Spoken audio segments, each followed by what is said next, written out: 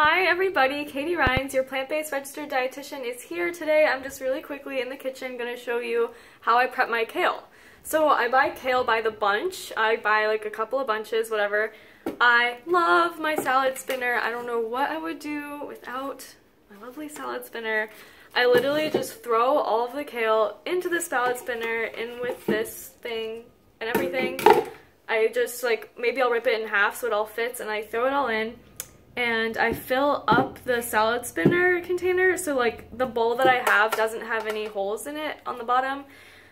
So I saturate the kale in the bowl, like fully saturated with water. I press it down, mix it around a little bit, get all of that grit off, and then I lift out this part from the bowl and I dump the water out, and then I spin it so it dries off.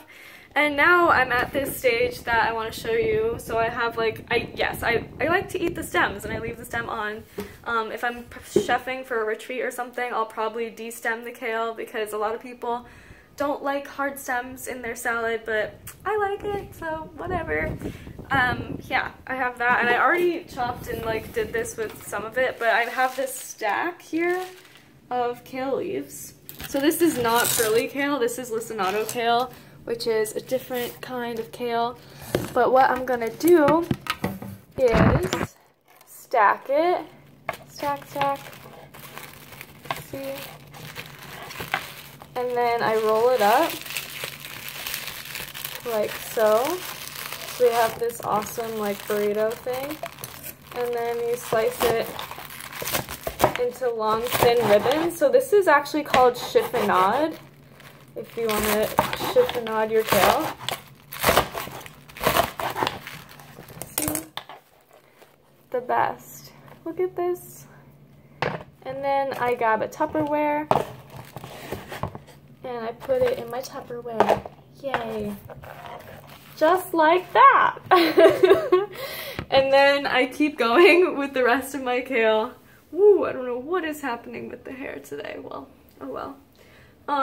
I'll keep doing that with the rest of my kale, and I always have kale in the refrigerator. So get in your GBOMBS, greens, beans, onions, mushrooms, berries, and seeds. The only food in that group that I recommend you eat cooked, definitely cook your beans and cook your mushrooms. Those become more beneficial when cooked.